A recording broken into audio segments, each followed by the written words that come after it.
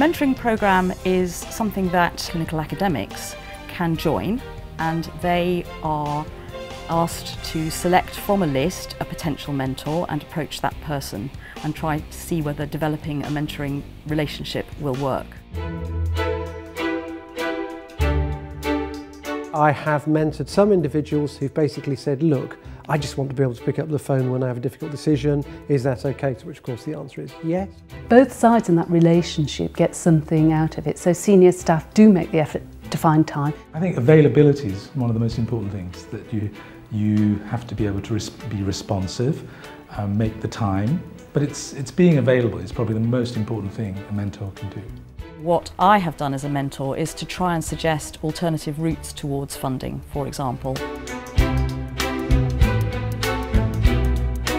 Clinical academics are a minority within the medical profession, and unless you have role models and people you can call upon for advice and support, then it can become a very difficult process.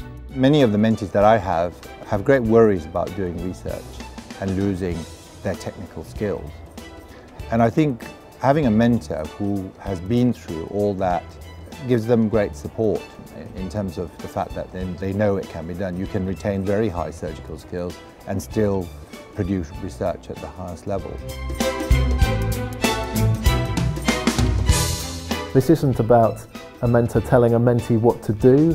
It isn't a careers advice service. This isn't the substitute for proper institutional support. It isn't about a close working relationship. We don't expect our mentors to collaborate on research projects. More about listening than about telling. It does need to be tailored to the individual. It's certainly more about helping people to develop their own solutions than finding solutions for them. Your talent is your lifeblood. Buildings are buildings, but it's the people inside that actually make or break the success of your organisation. So mentorship is an essential part of that.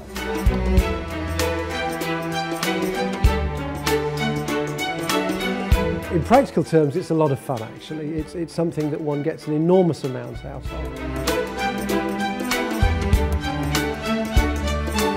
Mentoring is crucial. I had a whole series of mentors. I don't think I knew they were mentors at the time because it's a word that's become more fashionable recently. With surprisingly little investment of time, effort, training, you can actually deliver enormous differences.